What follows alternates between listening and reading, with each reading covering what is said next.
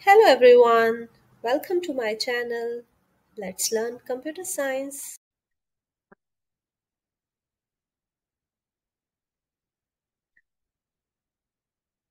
Our today's topic is ASCII, extended ASCII, and Unicodes. Syllabus reference show understanding of and be able to represent character data in its internal binary form depending on the character set used. Now, under that, they have clearly mentioned that students are expected to be familiar with ASCII, which is American Standard Code for Information Interchange, Extended ASCII, and Unicode. These three coding systems you must know. And students, they are not expected to memorize any particular character code. So you need not to remember what is the equivalent code for A, B, C, or any character. So you don't need to remember that. You only need to understand what are these codes. So you should be able to represent character data in its internal binary form depending on the character set used. That is uh, expected from students, right? So let's start our session. First is ASCII codes. We'll learn about ASCII first. So American Standard Code for Information Interchange.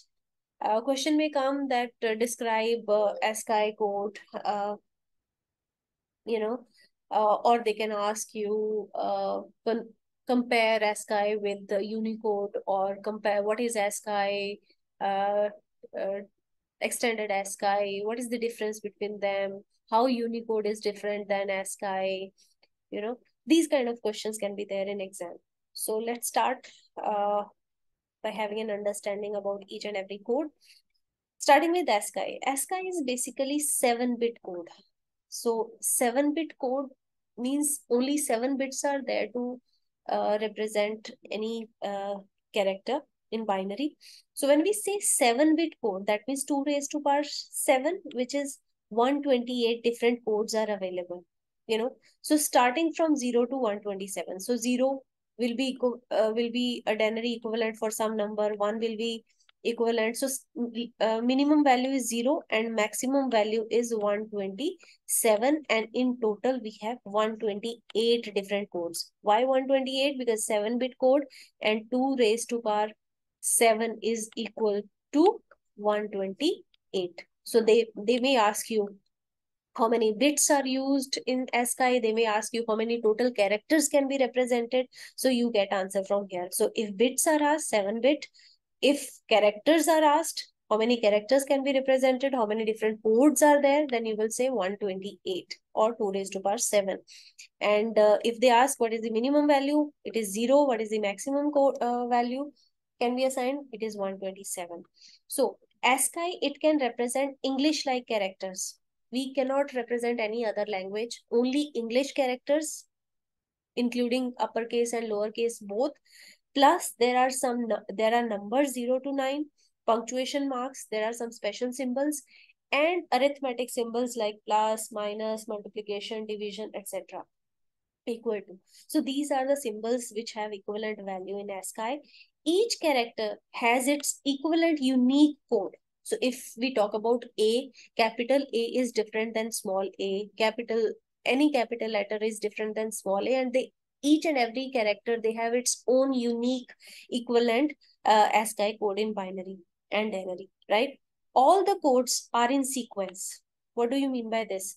So if whatever A is having its code, right? So if I add 1 to it, we'll get code for B.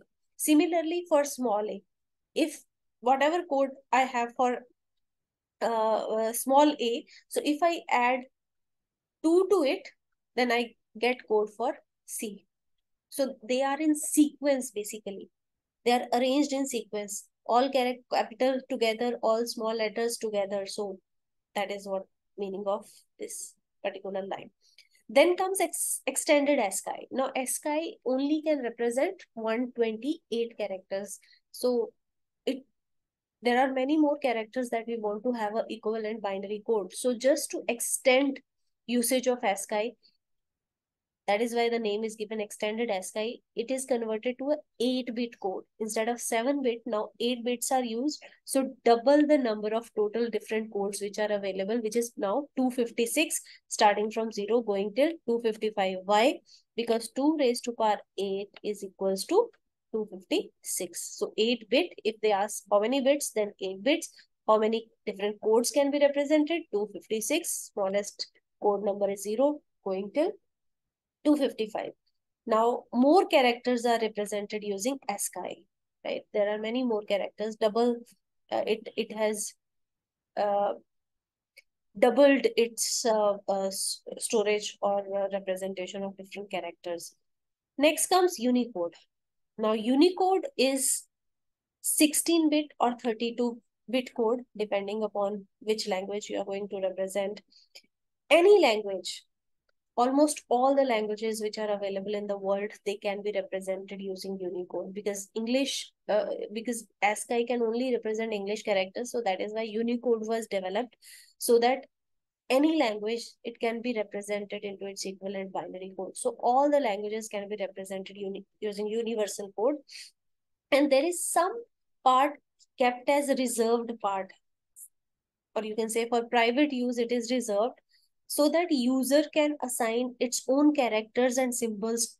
So if you have any language of your own, you are creating your own language, you can have that language represented using Unicode, because there is some there is some reserved part kept there for private usage. So you can represent your own language using universal code. Okay, now we have some past paper questions. This is a question from October, November 2022, 961811 paper component. Question is, give one similarity and two differences between ASCII and Unicode character sets. Very simple. We have just learned similarity. They both are used to represent unique code for each character. So in both the coding system, we have an equivalent code for every character. That is the similarity. Then we can figure out differences. Differences are in ASCII, we can only represent English language. However, in Unicode, any language can be represented, right? Another difference is ASCII can be 7 or 8-bit. So if it is normal ASCII, then it is 7. If it is extended ASCII, then it is 8-bit code. However, Unicode is 16 or 32-bit code. So these are the differences. If you write 3 points, you'll get 3 marks. Then there is another question. A computer, this question is from May, June 2021, 961812 paper code. State the number of characters that can be represented by ASCII character set. Number of characters, right? So we have just learned that 7 bits means 2 raised to power 7. Different codes means 128 characters. So you can write either 128 or you can write 2 raised to power 7. You will get full marks. For extended, you can write 256 or you can write 2 raised to power 8. You will get full marks, which is 2, right? Then we have explain how a word such as house is represented. Now, you do not have to start figuring out what is the equivalent of house in. They have asked, explain how. So you just need to explain how. You don't have to give an answer that a house is H for whatever character. No, you don't have to write equivalent character codes. You only have to explain how. So what do you write? You write that each character in this word which is given, each character, they have their own unique code. They have their own equivalent unique code. Then each character, once that code is figured out, then each character will be replaced by that unique code, right? So if whatever the code is for H, that code will be written here. Whatever the code for O, that code will be written here. And also you can write that codes are written in the same order of characters in the word. So firstly H, then O, then O, U, and then S and E. Any 2 points if you write, you'll get 2 marks. And this question is of 2 marks, right? So you only have to explain how. You don't have to start giving answer that house is equivalent. You will not get any marks if you give equivalent code for house in, ASCII character set. Then next comes Unicode is a different character set. the Unicode value for the character 1 is denary value 49. Simple. So they have given that whatever Unicode character 1 is, its equivalent denary value is 49, and you have to write hexadecimal value. That is so simple. That's not even related with Unicode here. So you only have to write hexadecimal value for Unicode character 1. So character 1 is 49 in denary. So denary to hexadecimal conversion you have to do. So what is the method? Method is division by 16. There is one more method. You can watch my video for hexa to decimal and decimal to hexadecimal conversions. So I have used here division by 16 method. So 49 divided by 16. So 16 into 3 is 48. So quotient 3 I have written here. Remainder I have written here 1. So starting from here, going till up, going towards upside. So 3, 1 is the answer in hexadecimal. Now write the denary value for the Unicode character 5. Now this is question which is related to this topic. So write the denary value for Unicode character 5. Now they have written, how do you know what is the Unicode character 5 is? So how you get to know? Unicode character 1 they have given 49 here. So you know that they have asked Unicode character 5. So they are in sequence. So if 49 is 1, then 2 is 50, 3 is 51, 4 is 52, and 5 is 53. So 53 is your answer. Simple. This is 1 mark question. So you get full marks if you write this answer. So that's all for today.